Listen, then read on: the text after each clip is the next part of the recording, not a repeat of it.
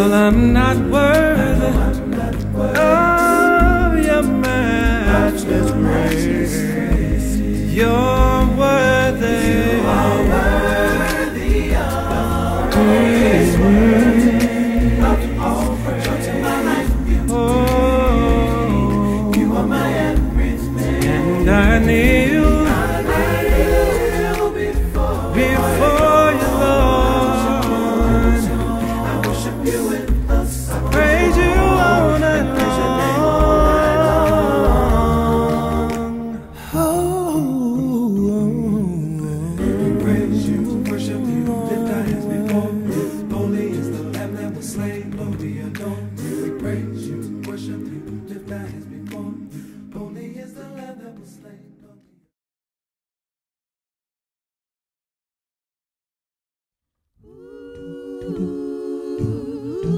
We want you to worship the Lord with us.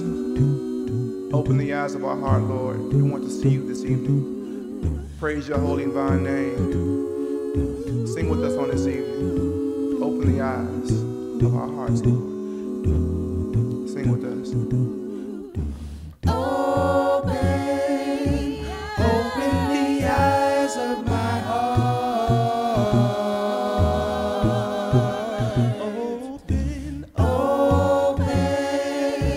Open the eyes of my heart. Open the eyes. Open the eyes of my heart, Lord. Open the eyes. Open the eyes of my heart. I want to see you. I want to see you. Open the eyes, Lord. Open the eyes of my heart, Lord. Open the eyes of my heart. I want to see you. I want to see you. Now sing with us. Open the eyes of our hearts. Open the eyes of my heart, Lord. Open the eyes of my heart. I want to see you. I want to see you. Open the eyes. Open the eyes of my heart, Lord. Open the eyes of my heart.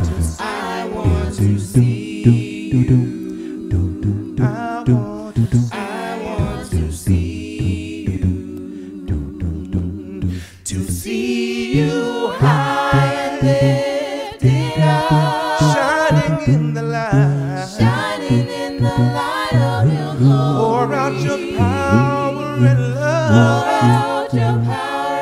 love. As we sing, holy, holy, holy. To see you high and lifted up, shining in the light of your glory. Pour out your power and love. As we sing, holy, holy, holy. To see you high and lifted up, shining in the light of your glory. Pour out your power and love. As we sing, holy, holy, holy. High and lifted up, shining in the light of your glory. Pour it out, pour it out. Pour out your power and love. As we sing, holy, holy, holy. Open the eyes. Open the eyes of my heart, Lord. Open the eyes of my heart. I want to see you. I want to see you. Open the eyes, yeah. Open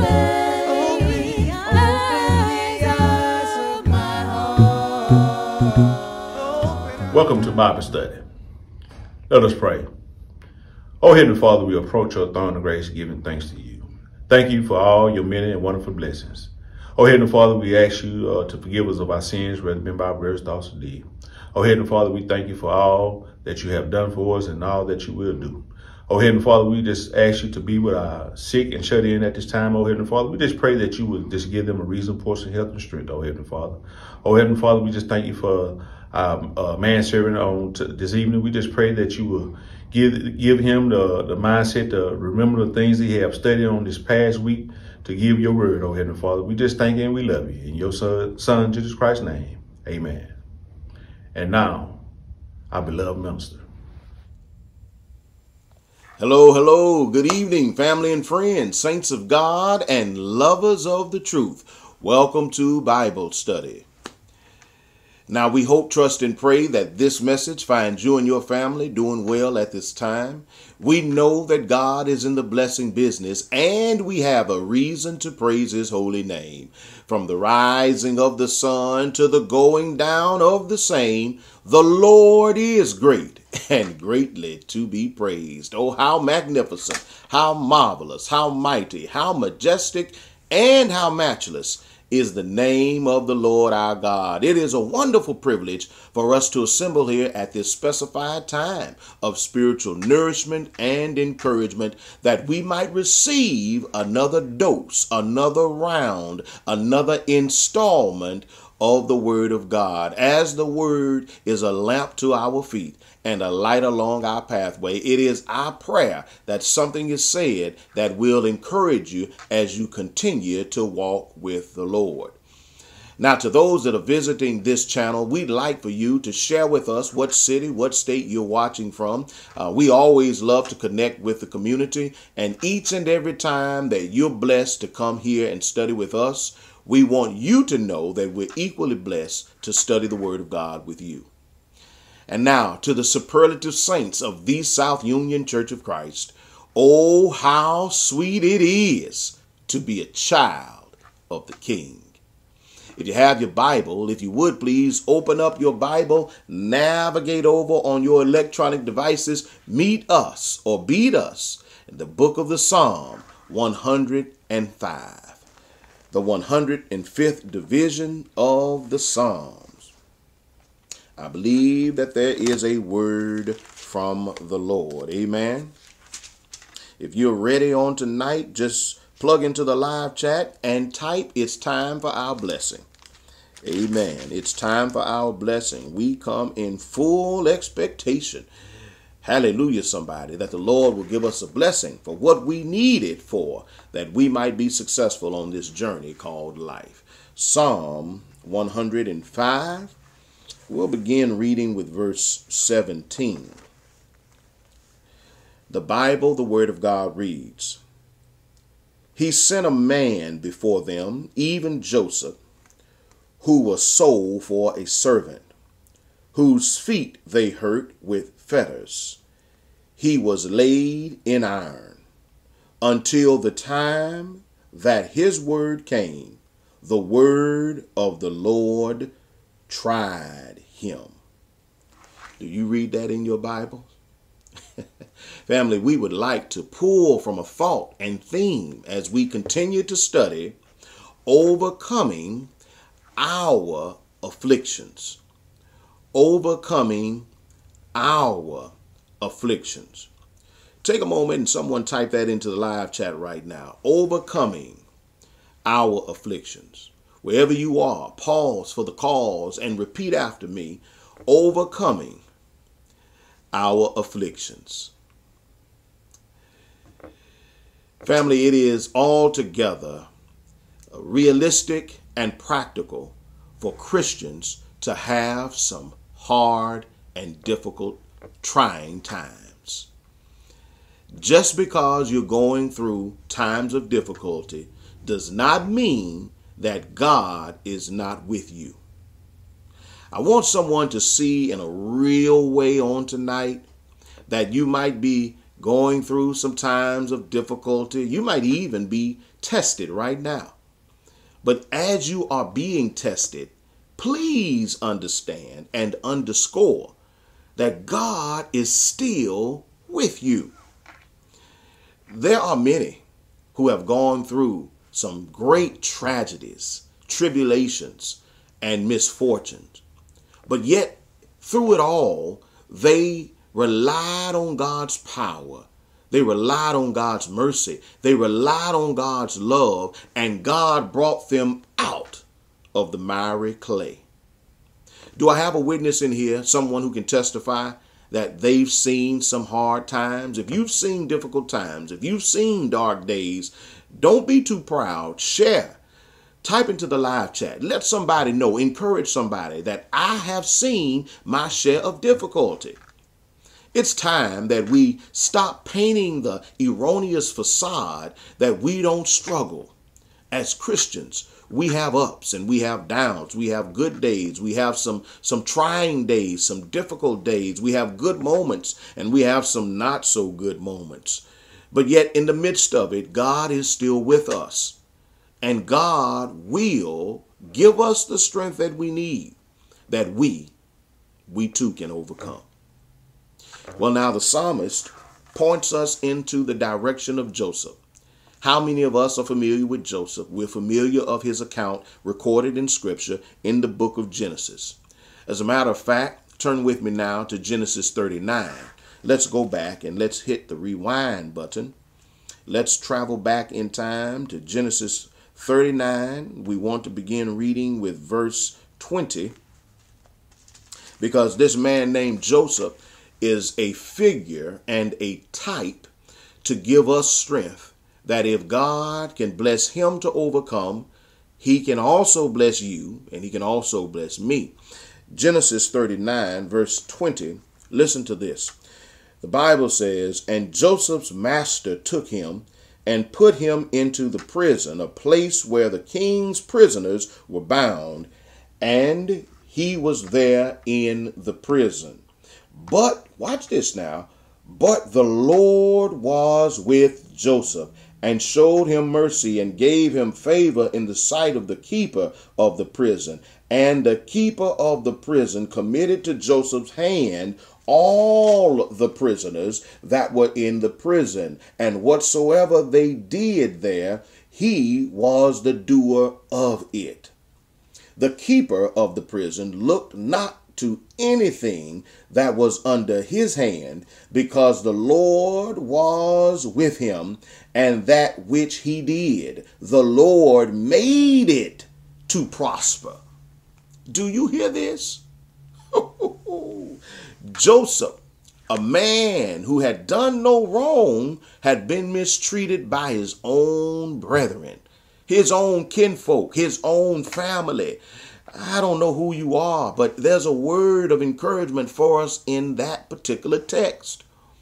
That even when family mistreats you, it doesn't mean that God is not with you. Sometimes family, listen, I was told a long time ago and taught a long time ago that you have a choice in selecting friends, but you can't always select who your family is. You don't have a selection of who's going to be in your family. Your family is divinely assigned to you. But just because someone is divinely assigned to you physically does not mean that they're always going to have your best interest in mind. And such is the case with Joseph. You know the biblical record that they were jealous of Joseph. They were envious of Joseph, and his brothers, his own blood, sold him into slavery. He could have died. He could have been mistreated and was mistreated, but they did this all because of their envy, all because of their animosity, all because they saw the father treat him differently, and they wanted to get even. They wanted to get back. They wanted some revenge, and so they mistreated Joseph. But even in the midst of him being sold into slavery, it didn't mean that God wasn't with him. God prepared him to be sold, and he could have been killed, but he was sold. Watch it. God preserved his life in allowing him to be taken in by caravan. But as he's in Egypt, he could have been eradicated. He could have been in exile. He could have been placed under lock and key. But God found favor in his life, and God granted this favor. And even though he was placed into prison, God was still with him. I know sometimes maybe we feel all alone, but God is still with you. I know you feel like it's you against the world. You're in it all by yourself, but God is still with you. God was with Joseph, and he allowed what he took to his hands to prosper. He gained favor in the sight of the enemies. Don't forget, Egypt, they are the enemy of God's people. But yet Joseph gained favor in their sight. And they knew that they could trust Joseph. That's why they put him in charge of the king's treasure. He rose up to be second into the command in all of Egypt. But it was because even in the midst of his affliction, he did not lose sight on the Lord. And that's a word of encouragement for somebody who's listening. That if we don't lose sight on the Lord never loses sight of his own. You may have to go through some times of testing. You may have to go through some times where it feels difficult, where you want to give up. But don't give up, because God is still with you. Now, the favor of the Lord suggests that the presence of God was with Joseph as he continued to walk. So when we have the favor of God with us, we know that the presence of God is with us. And wherever God's presence is, his power is also. God was with him. But not only was God with Joseph, God was also with Moses. Turn with me to Hebrews 11, New Testament passage of scripture. Hebrews, the 11th chapter. And let's listen at about 25. Hebrews 11, verse 25, the Bible says, choosing rather to suffer affliction with the people of God than to enjoy the pleasures of sin for a season. Do you hear that? Look at verse 26. Esteeming the reproach of Christ greater riches than the treasures in Egypt, for he had respect unto the recompense of the reward. Now, this is deep theologically speaking, because in the Old Testament you have Moses, and Moses is counted as being faithful in that he endured the affliction and the hardship of his people. Now, he didn't have to. The Bible is very clear and emphatic to say that he had an out. He could have lived as Pharaoh's son and been distanced from the suffering and the oppression of his people. But he chose affliction. And I don't know, but in this text, it's revealed unto us that he did it for greater riches found in Christ. Now, somebody who reads their Bible ought to ask, how is it that he had greater riches in Christ when Christ wasn't even revealed until New Testament times? Come on, somebody. Somebody's thinking, how is it that Moses counted it better to be regarded in Christ's riches than the riches or the treasures that were found in Egypt? Family, I believe that even when we suffer, when we are afflicted, when we go through our time of testing, yet we go through it faithfully, we too identify with the riches of Christ. Oh, Moses lived many years on the face of this earth before Christ gave his life. but through faith and by faith. Remember now, the chapter is about faith, Hebrews 11. So what God is showing us is that with faith, through faith, as a vehicle of faith, you too can be successful in the midst of your affliction. And when you go through it by faith, it is accounted unto you as righteousness. He chose the riches of Christ. He said, I'm going to suffer.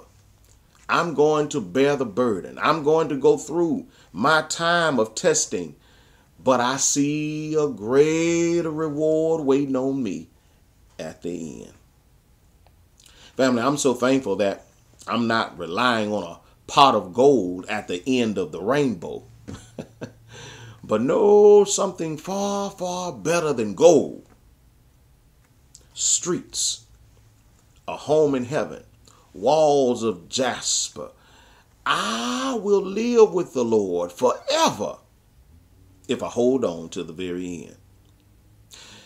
Someone saying, well, preacher, what you're saying sounds good. It sounds reasonable, but how can I make it tangible to my life right now, today?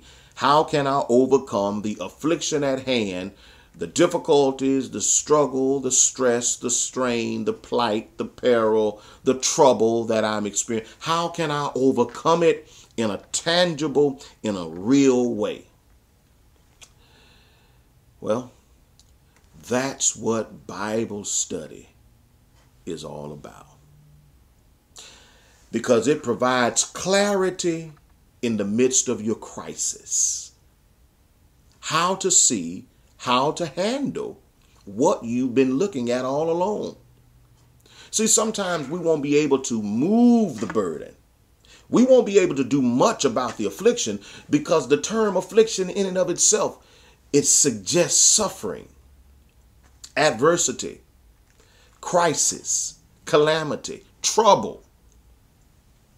But maybe, just maybe, God is not as interested in moving the crisis or the affliction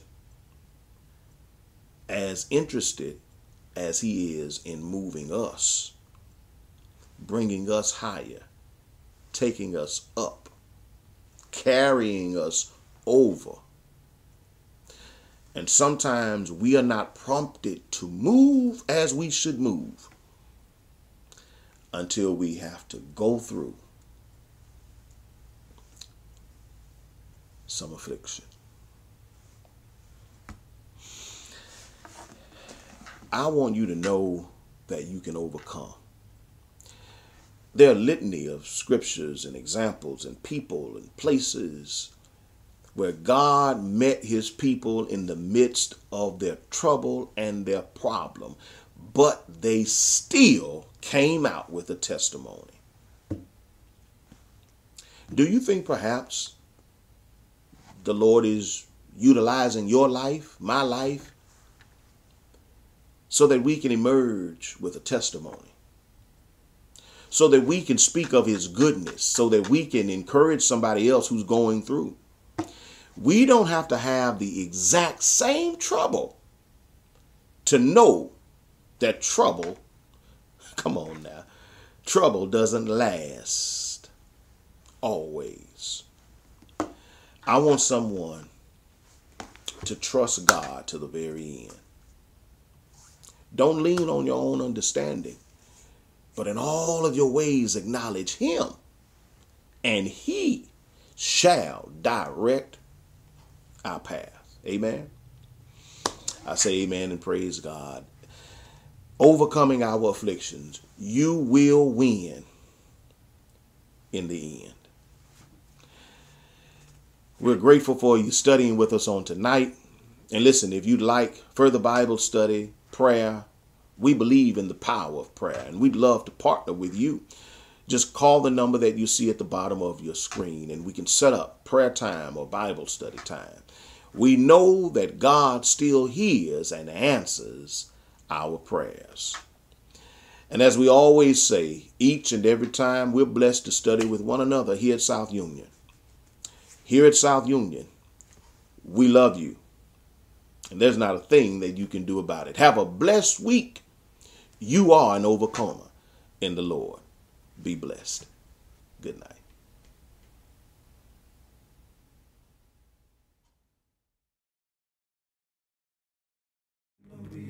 We praise you, worship you, lift our hands before. Holy is the Lamb that was slain, Lord, we adore. Oh yes, you're worthy. Oh Lord, you're holy. You're holy, say.